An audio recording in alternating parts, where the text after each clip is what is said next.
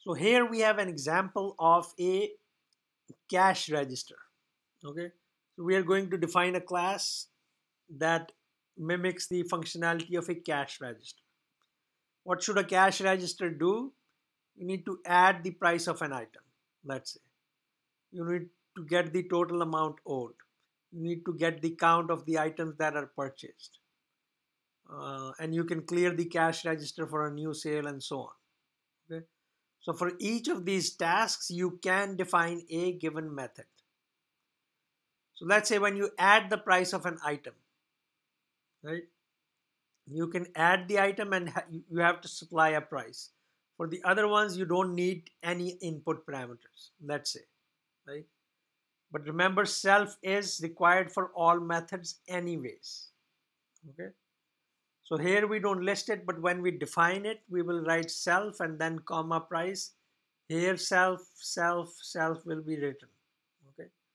For example, so these things basically define our public interface, right?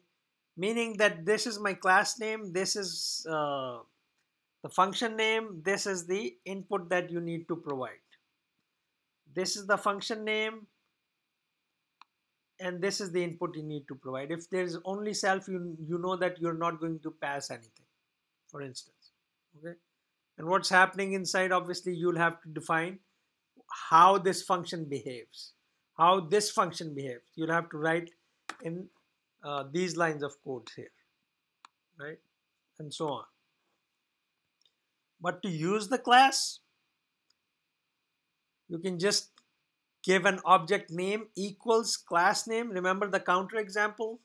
You give the object name equals counter. Similarly, you give the class name, it will create this register, cash register 1. And then you can call functions for that class. So this is basically showing you how or what happens inside the memory. So when you say register equals cash register, it creates an instance of this class called cash register. Creates space in the memory. Okay. Then when you say register 1 dot add item, so remember there was a self, you don't need to provide it, but in the definition there will be.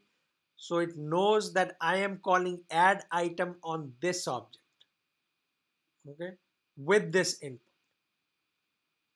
and so on.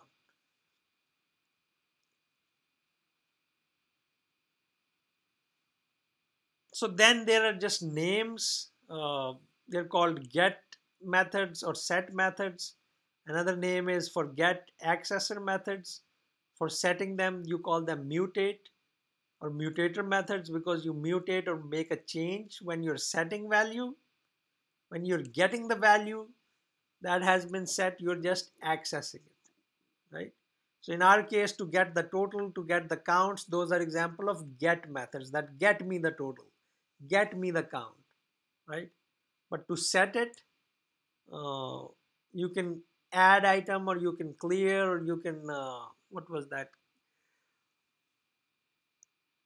Yeah, I think tally counter was a clear that you can, or reset, you can reset the counter and so on, right? Because you're setting the value of the variable, getting the value of the variable versus setting the value, okay?